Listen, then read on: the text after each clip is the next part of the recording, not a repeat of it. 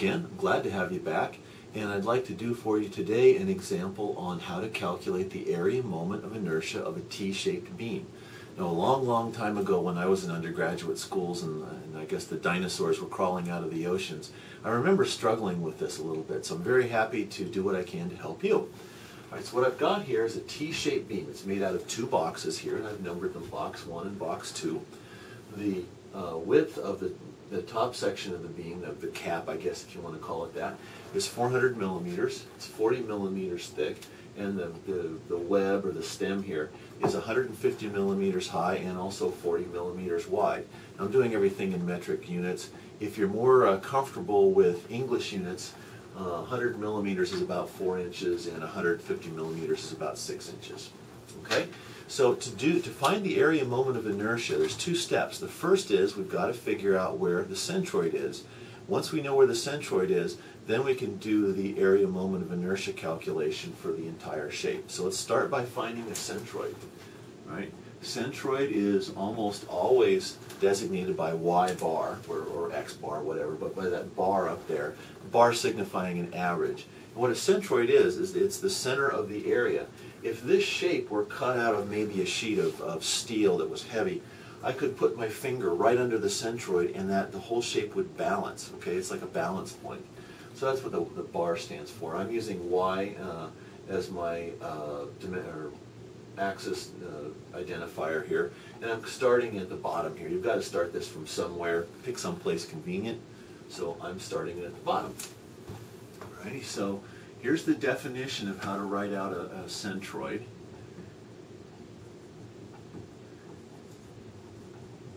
Okay, so what we've got is in the numerator we've got the sum of the centroids of the individual boxes. That's Yi. I don't have a bar in there because I don't want to get to confuse people. Times the area of each individual box. Okay, so the centroid of the first box is that distance plus 1/2 that width there. So it's going to be 170 millimeters times the area. Well, the area is 100 millimeters times 40 millimeters. It's going to be 4,000 millimeters squared. Plus now the centroid of box number 2 here, and that's going to be 75 millimeters. It's just half that. Okay. Times the area. Well, the area is 150 times 40. That's going to be 6,000. Another way to do it is say, well, it's half again as big as that one, which is also 6,000. So 6,000 millimeters squared.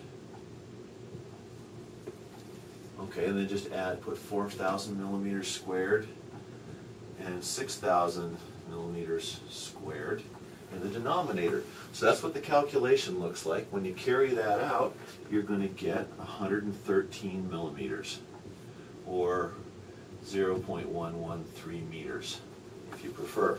Okay? Now, when you get a number like this, it's time to stop and think. Actually, when you get any number, before you just blindly copy it down, stop and take a look. Stand back a second and sort of give it a sniff. That smell like that could be the right answer? Does it pass the sniff test? So what I'm going to look at here, is that a plausible number? If you look at my shape here, I know that the centroid there is 75 millimeters, and the centroid right there is 170. The centroid of the entire shape's got to be between the two of those somewhere, and it seems pretty plausible that it'd be maybe shifted a little bit up that direction. So somewhere in there seems like about the right answer, and certainly must be between those two. Well, this number passes both of those tests. It doesn't promise you that's the right answer, but it's at least plausible. Doing this kind of thing will save you from making silly mistakes. And we all do it, so anything we can do to avoid it is good. So I'm going to write that over. Oops, get the correct number.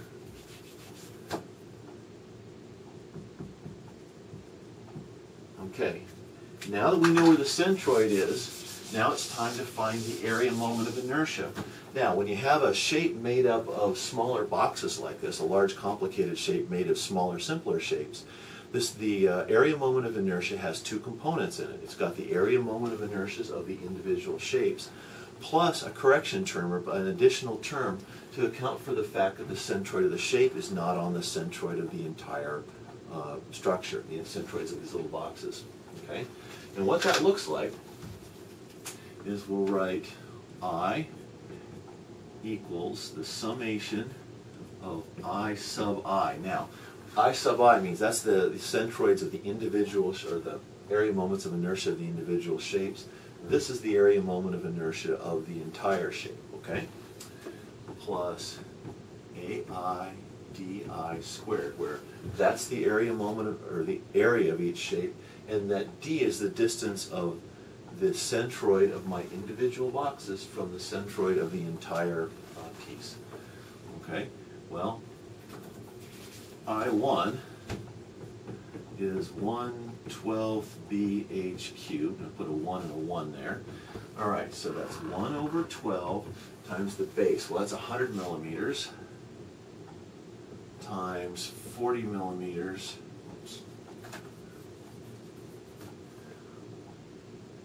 That cubed, okay? So this is going to be a pretty big number. We're working in millimeters, and millimeters are very small. So that's what we're going to get here, and this works out to be, all right, make sure I do this right, 533,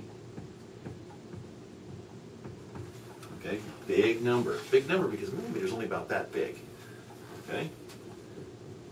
I2 now is 1/12, different number now, we've got 40 millimeters times 150 millimeters cubed, okay? This is going to be really big because we're cubing a much larger number here. And I'm actually going to go to scientific notation here because I don't want to have to write that many zeros. Okay, so there's that one, 1.125 times 10 to the 7th millimeters to the 4th, okay? So we've got that part of the equation nailed down. We've got that part of the equation nailed down. Well, d is just a distance. It's going to be that centroid. Let's even draw this out here.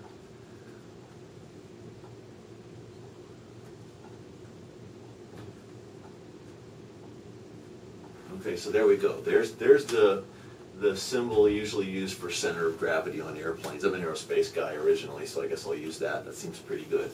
So I've got everything I need here. Let's actually write these out. 53333 and 125 times 10 to the 7th. Okay, got all our intermediate results here. Let's bring it on home. Okay, this is going to be 53333, big number, 4th times, let's see, 4,000 millimeters squared times 113 minus, let's see, 170.